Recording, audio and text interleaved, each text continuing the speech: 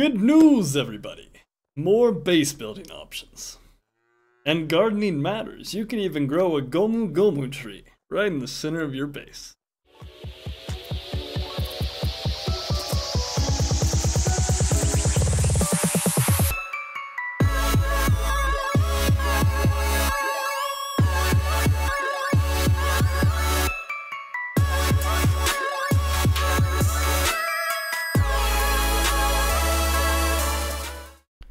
So here's the garden, guys. I'll show you what we did with the place. Pretty nice, pretty nice. So a quick and easy trade secret for farming, guys. You can stack these plots and you don't need a conveyor belt, so it actually lines up on the squares and looks the way you want it to. So quick and easy for you. Stack one, you jump, right before you fall, you stack again. It takes a few tries, but the highest I can get it is up to 17. After that, it stops giving me the option to keep stacking. So, give you a hefty sum. Let's look what it gives us real quick. At 17, it doesn't quite plant them all. Might have to jump. I think we got most of them. Tie that in with our new skill. It makes everything go quicker. We'll just get that guy. Fertilize. Let it grow. There it is. So yeah, jump, drop, place, and 17 stack as high as I was able to get. Let's chop her down. Nope. Nope. Yeah. Alright, we got most of them. Looked like it gave us a lot. All but like the bottom two. Alright, so maybe you can stack up to 15 appropriately. The farm plots can drop your frames, so be careful if you're making a massive garden. You're gonna jump, drop, stack. You can stack up to 12, and that way you can seed all 12 stacks with a single throw. You can get all the way up to 17. You have to jump on top to seed it, and then it's kind of hard to get them all hitting it. So I recommend going with 12. And again, I had all of these stacked up to 6 all the way along the room, and my frames were dropping. It was rough. So be careful how much you plant. The other cool thing is they added some skills, such as fertilize. Alright, so fertilize just grows all crops super fast. It does cap at, I think, 10. So now we can go over here, we can set up our corn. Oop. So we just use fertilize to grow the corn super quickly, and then we can use the automate skill to grow them super quickly. And just like that, popped out 22 seeds. So that's pretty nice. It can affect up to 8 machines around you at once, so it doesn't just have to be the seed.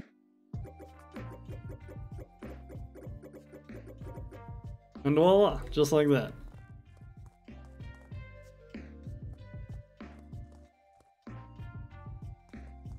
You got apple seeds and corn. Cool. So yeah, that's the lower garden, guys. I just use this for quick farm in case I need to bulk up some vegetables real quick. More or less everything else around is useful, but mostly aesthetics, because look at that. Fucking beautiful.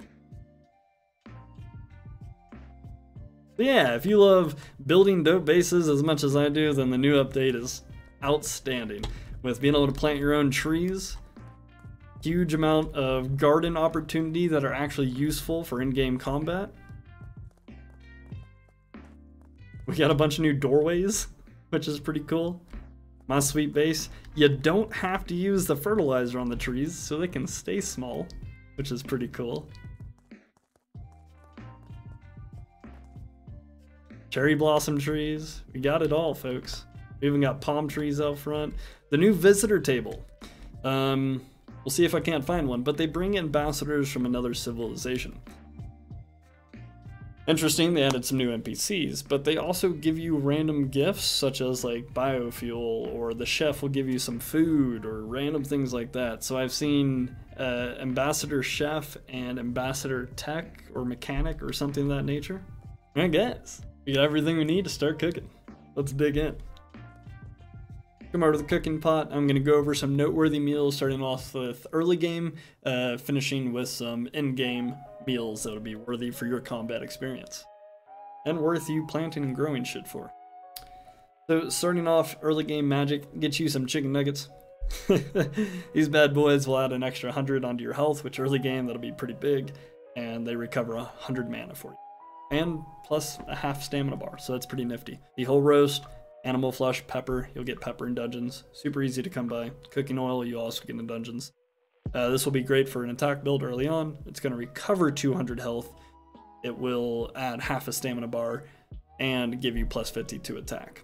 So also pretty nice. Also adds plus 50 to your hunger. Peel off is probably one of the highest heals. So carrots, I think they're a 7-star seed, pretty easy to come by. Again, just do one of the big tower farms like we showed. Shrimp, I will show, just use the crab trap setup. I will show you the crab farm here in the back in just a moment. And rice, again, easy to come by. So for 450 on heals, gives you 175 mana. This is a pretty good early game option. So pilaf, definitely a good choice. Cream stew. We're starting to get a little more detailed, but you can get some milk and potatoes from, you can get some milk from, again, the farm with some cows.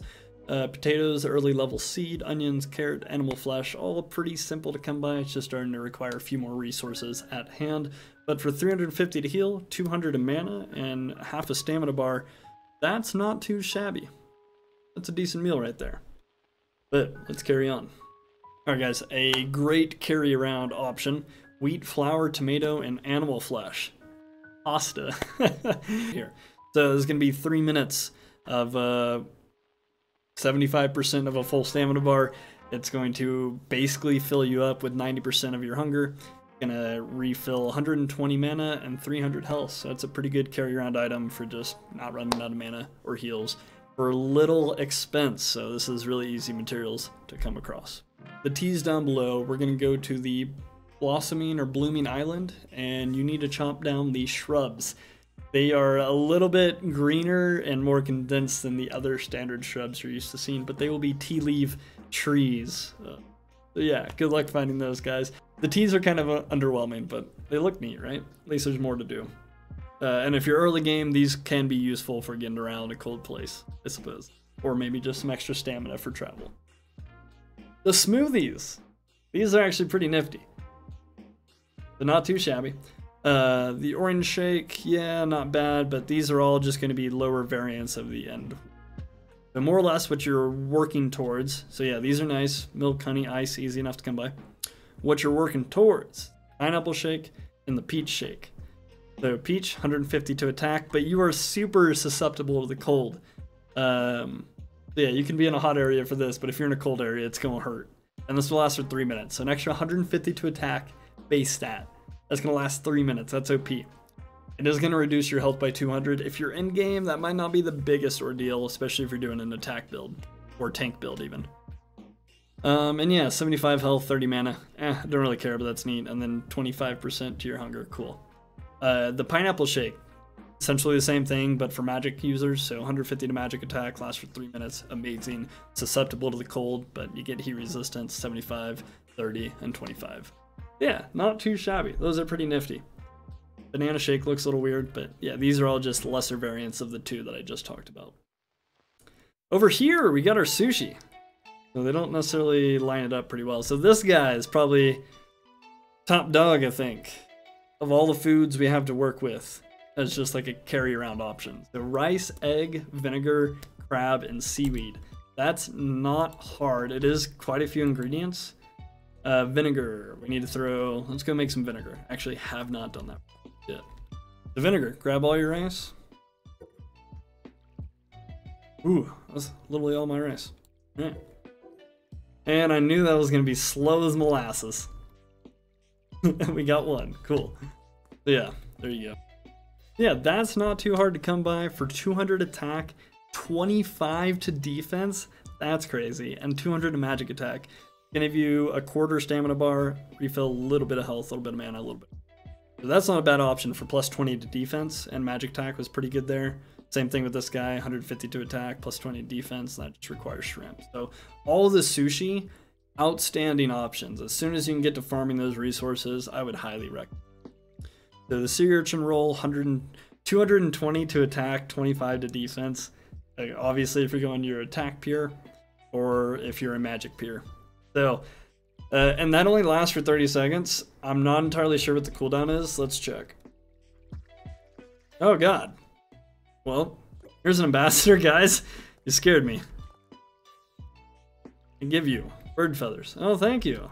Yes. Starved. I hunt here. Okay. You do your thing. Can I catch you?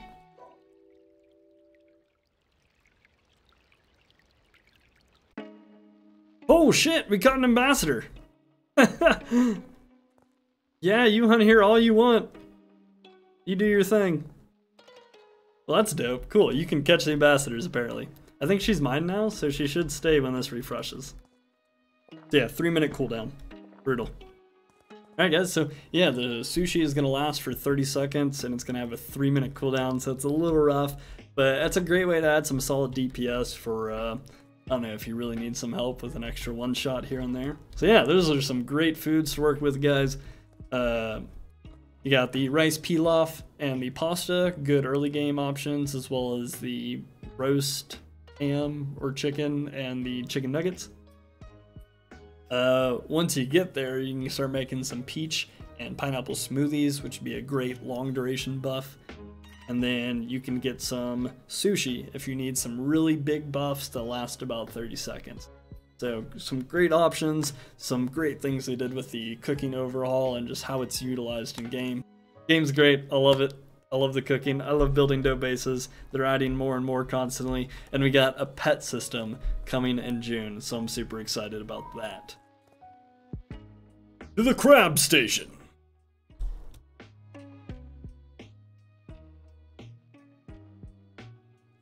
Alright guys, this is my fishing hub. So, pretty dope, huh? We got some typhoons and some crab traps and some conveyor belts and some torches and shit. We lost a torch. Oh, nope, it's in front of the chest. Anyways, so as you see, guys, all the spots where there's crab traps, there used to be glass floors. I set the crab trap down. They need to be 2 squares away, but I did 2 squares and a slight notch if you're on the grid lock panel for whenever you're placing objects. I was getting them 2 squares away, and every once in a while it just wasn't working, so I did 2 squares and a nudge. Anyways, after you set them all down, you put a dropper on top of the crab trap, and then use one of your retrieving rods and get rid of all the glass floors. All the crab traps with the droppers will drop down to the bottom of the ocean. Because the droppers are on them, they will now shoot everything they hold to the top, and then you just put a series of conveyor belts around with some typhoon chest absorbers, and you can catch everything you need in the ocean. So let's see what we've got. Yeah, as you can see, they're all down there with the droppers on them. Just make simple circle, and hey, we're getting some good stuff. We got some odd lobster looking shrimp.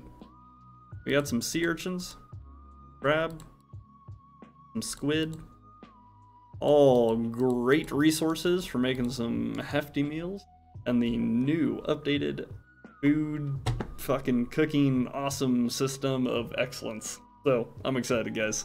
If you happen to build any dope automations or setups, please share in the Gilded chat so you can show off all the cool base setups or get ideas for how to set up an automation of your own.